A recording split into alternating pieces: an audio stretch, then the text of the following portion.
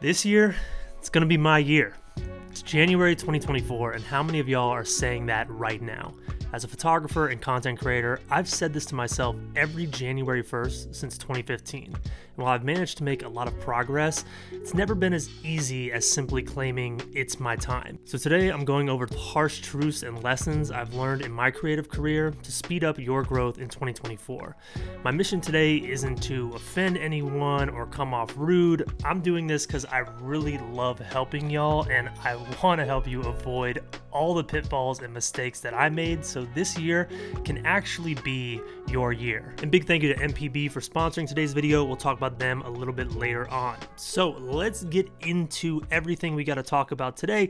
Honestly, these are just realities that you have to face as a photographer in 2024. They're not exactly harsh. They're only going to feel harsh if deep down you know this is something you need to correct, and me saying it just hits close to home to you. So all of the things that I've learned in this video are based on my own experience and experiences working with other creators. I do a lot of coaching through my website, evanramp.com, through moderncreativemoney.com, coaching through emails, through video calls, and everything on this list is something that comes up time and time again in these coaching calls. So first and foremost is social media, all right? If you are a photographer, you just have to accept that social media is either something you're going to participate in or not. There is no gray area in social media in 2024. Either it's a part of your business or it's not, and that's completely fine. It's up to you to decide, but a lot of photographers seem to be very upset with how social media is treating them, and if that's you, just don't participate. Go create a business structure and a model that operates outside of social media. Build up your portfolio, get into a network of people who share the same interest as you, the things you want to capture, the things you want to photograph, and focus on serving that community.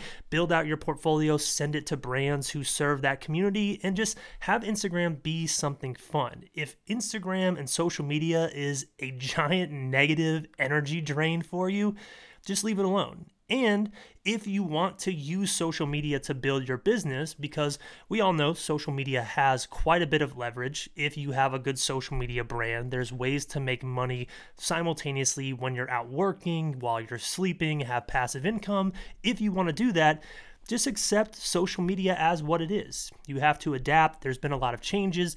Years ago, video was not a part of social media. Now it is, and it's up to you to figure out how that fits into your business. But rather than complaining about it, just accept that this is the new way of doing things and adapt to it. And I've gotten so tired of hearing people complain about this.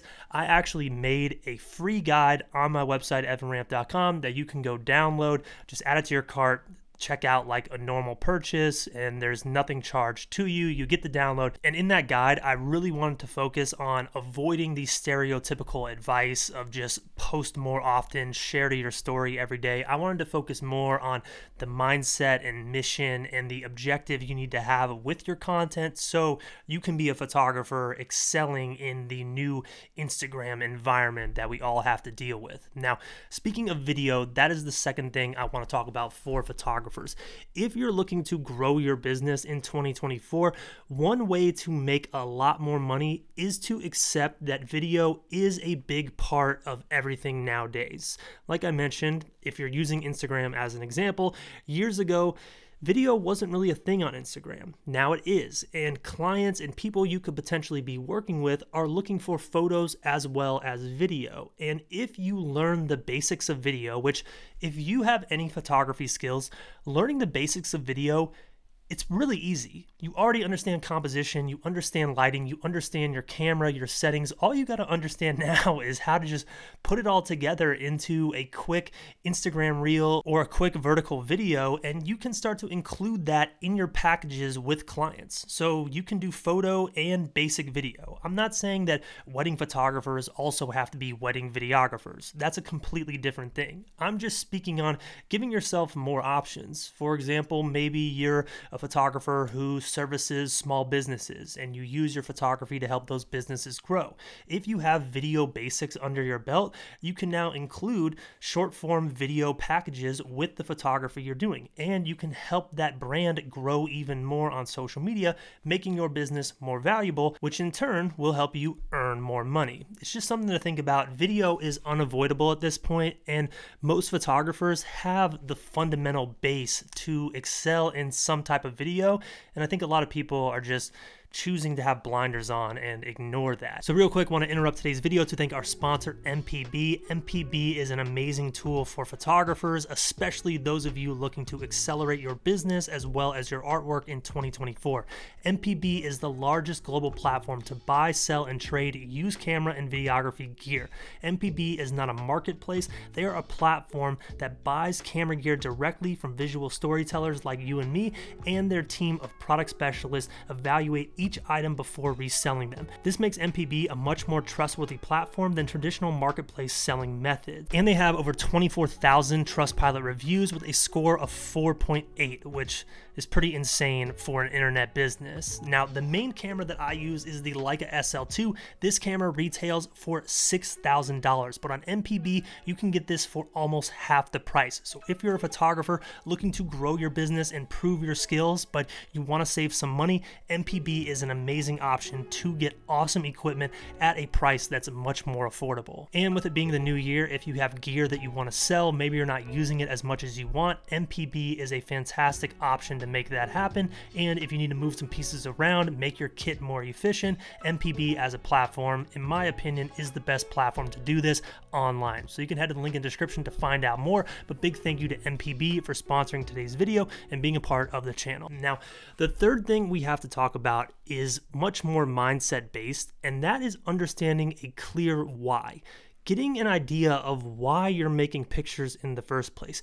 What are you doing? What's the objective of your business? And defining a clear why is going to be different for everyone. But if you're someone who's struggling to find a why for your photography, what I recommend is thinking about what you want to do with your photography when you remove success and money from the equation. Those two things can kind of dilute your mission. A lot of people, of course, want to be successful. A lot of people, of course, want more money because money equates to more freedom, more resources, more time, all types of different things. But when you remove those things, what do you want to do? Do you want to be a photographer who documents the environment, shares the beauty of the world around them? Do you want to be a photographer who tries to tell stories with their image to service a certain community? Maybe you like to go hiking, you like to be outdoors, and maybe you feel that the photography that represents this world is not doing a good job of painting that picture, and you want to change that. That becomes your mission. Maybe you're someone who feels like women are not showcased properly in the fashion industry, and you want to change that with your photography. Having a mission and a goal with your pictures allows you to have more of a direction with your business and whatever it is that you're doing. And the success and money is simply a byproduct of that direction and of that vision. Now, assessing your why is something you can do at any time throughout the year, but because I'm recording this video in January 2024, if you're catching this video in January or February, this is an amazing time to pull out a journal, pull out your notes app on your iPhone, and sit down and contemplate what the reason is for everything that you're doing. And I think a lot of you might struggle with this more than you think. This is one of the biggest problems I see when I talk to other creators. I ask them, what's your objective? What's the reason for you doing this? And a lot of them don't have a quick, easy answer. And just to give you an example of what a why looks like, my reason for this YouTube channel in 2024 is to take all the experiences that I've gained in the last 10 years. My why for the last 10 years has varied quite a bit, but now I want to focus on giving all this information to y'all and helping as many people as possible achieve their goals with their creativity. I managed to do it, and now I want to share that with other people while still dabbling and exploring my own creativity in these videos. Stuff like the intro sequences you see on videos, or the B-roll I shoot, or the photos that come up in topic videos is a way for me to tap into my creativity while sharing all this information and helping as many people as possible. Now, the fourth truth we have to confront as photographers in 2024 is addressing our self-sabotage. Now, this is a very complicated topic, one that there's way more qualified people to talk about than me. One book that I absolutely love on this is called The Mountain Is You. I definitely recommend checking that out if you find yourself constantly making decisions or doing things that contradict what it is that you consciously want. And the way self-sabotage works is you essentially have two stories that you're telling yourself, and they contradict one another. You have a conscious story, so as a photographer, you're probably telling yourself you want to be seen by as many people as possible, you want your work to be out in the world, and you want money and success from that. But subconsciously, you have a framework that you've built into the way you think and the way you operate. And a lot of times, this framework is holding you back from what you actually want. And you have to address this before you can actually get the things that you desire. Like I said, I'm not an expert on this. That's not the greatest description. Do some research for yourself. But an example of this in my own personal life is when I first started this YouTube channel. I was making YouTube videos, and consciously I wanted this channel to be as big as possible. I wanted a lot of followers. I wanted the success that came with that. I wanted all the eyeballs, and I wanted the money that can be a byproduct of that. But deep down, I had this fear of not being liked. I really wanted people to enjoy the content I was making, and I didn't want to offend anyone. And everything I made had this mindset subconsciously baked into it. I never really shared my true opinion. I never really got close to the ledge where I would possibly offend some people with what I was saying. And as a result, my channel never really grew to the point that I wanted it to grow to. And in the last couple years, I've seen a lot more success, but I've also upset a lot more people, and I found a lot more negative comments on my social media, and that's just a byproduct of me getting over this subconscious idea that I needed everyone to like me. I realized if I want the success that I want, not everyone is going to like me, and I needed to become okay with that to reach my goals. And for you, this could be something like wanting a lot of money, but deep down being worried that people who have a lot of money scam people, or thinking that people who have a lot of money are unethical. And you have to get over that subconscious thought to actually reach your final goal. The fifth truth we have to confront in 2024 is acknowledging that failure is how we find our voice. Every time you fail, you're putting yourself closer to your edge, and that failure represents you taking a chance to receive new information that can make you better. Failure is not a bad thing, and it's not something you should be scared of. Failure indicates that you are trying to grow.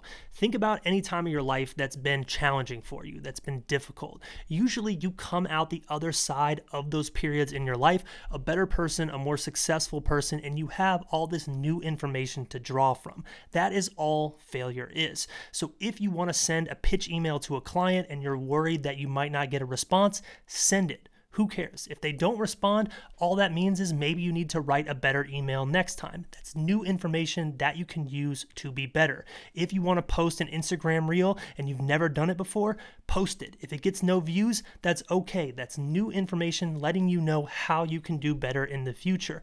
Continue to show up and iterate on these failures, and these failures will lead you to the success you want. Do not fear rejection. Do not fear failure. It's just going to hold you back in life. This is one thing that I've actually excelled at throughout my career. I've always been okay with something not working. I just put myself out there, continue to show up, and treat every day like day one. Back way a long time ago when I started this YouTube channel, I had this mindset where I wanted to treat every video like it was my best video I could make, even if no one watched it, because I knew by treating the video as the best video, the next video could be even better, and the next one could be better. And over time, these continuing stackings, that's ridiculous. All right, at this point, I'm ranting on this one, but this is very important. important to me. I just knew that if I tried to be my best every single day, that this new best would accumulate over time, and eventually I would reach the type of video that I wanted to make. And you can do the same thing with your photography, with your artwork, with your business, with your website, whatever it is that you're trying to build. Just treat every day like a new start and try to be your best for that day, and let the results accumulate and compound over time. Now, number 6 on this list is kind of a tough one, but it's understanding that you're not entitled to anyone's attention. Photographers, myself included, we have egos. We think that we're making the greatest thing ever every single time we do it. But if someone is not paying attention to your work, if you're not getting response emails from clients, if you're not getting the feedback you want on social media, that is because you're not doing something that commands their attention, and you're not entitled to that attention. So what do you do if you're not getting the attention you want? You iterate on what you're doing to try to create something better. Create a portfolio that is more attractive to a potential client. Create an Instagram reel that entertains better, inspires better, educates better. Give people something with what you're creating, and that will bring you the attention that you're looking for. Attention is simply a byproduct of you doing something well. And if you're not receiving that attention, don't be bitter about it. Don't be upset. Don't blame Instagram. Don't blame an algorithm. Don't blame the world, people not understanding you. Focus on you. Look inward and create something that commands the attention you're looking for. And I guarantee over time, you'll get exactly what you want. Now, number 7 on this list is a quick one, but it's understanding that who you are is just as important as what you create. Your personality, the way you treat other people, reflects on your brand just as much as your photography work. Now, there is a small subcategory of artists and creative people who can be absolute nightmares to work with. They can be jerks, they can be mean to their audience, and they just get a pass because their work is so incredible. I'm assuming that most of us are not in that category. After all, I'm making a YouTube video. I'm not the mysterious artist, and you're watching a YouTube video, so you're obviously trying to learn something. So if we're in that normal category of creative person, we need to focus on the intangibles of our personality and be someone that is enjoyable to work with, someone who's professional, someone who people want to have around. This will excel your career so much farther than the person who is not enjoyable to be around, the person who doesn't care about their audience, the person who doesn't care about their clients. If you actually care and you treat your photography business like an actual business and you're not just in it for yourself, this is going to go a long way. There is so much business that I get on the social media side of things that is predicated on relationships that I've built year after year after year by just being professional and reliable and showing up for my clients. And nowadays I do a lot of business over text message. Someone will just send me a job and say, hey, are you interested in doing this? Because they know I'm reliable. The intangibles of my brand are there, and I've set a precedent that I'm someone who actually cares about the people that I'm working with. And if you can do that, you're probably going to beat out the person who has better work than you, who isn't doing any of these things. Now, number 8 on this list is recognizing that consumption on social media is just procrastination in disguise. Most of us will get on our phones and look for ideas. We're looking for inspiration, but deep down, most of us know this never actually works. We end up just scrolling through the phone for hours, we're bombarded with all this information, and we never come up with a new original idea because we're not allowing those ideas to enter our brain. I have a video all about this on the channel. I'll go ahead and link it in the description down below, but I love this Rick Rubin quote where he talks about humans being vehicles for inspiration. Ideas are out in the world, and we have an antenna that allows these ideas to come to us. But to get these ideas, you have to do things that open up this antenna, free the channel essentially for these ideas. Doing things like going out on walks, journaling, exercising, doing something that puts your brain into a place where these ideas can come to you. Sitting on your phone and scrolling through other people's ideas and looking for inspiration that way never works, and it's time that we acknowledge that. So now we have made it to the last thing on this list, understanding that any hate you feel, any jealousy, any envy is just your ego coping with your failures. If you see someone else succeeding and you are not happy for them, you are feeling jealousy. And the reason you feel feel jealousy is because deep down you want to be in the position that person is in, but something is stopping you from doing that. Whether it's your avoidance of hard work, whether it's your procrastination, your perfectionism, your self-belief, your subconscious mind, anything we've talked about in today's video, something is stopping you from doing that. And rather than facing that, your ego is protecting you and you're choosing to hate on someone else.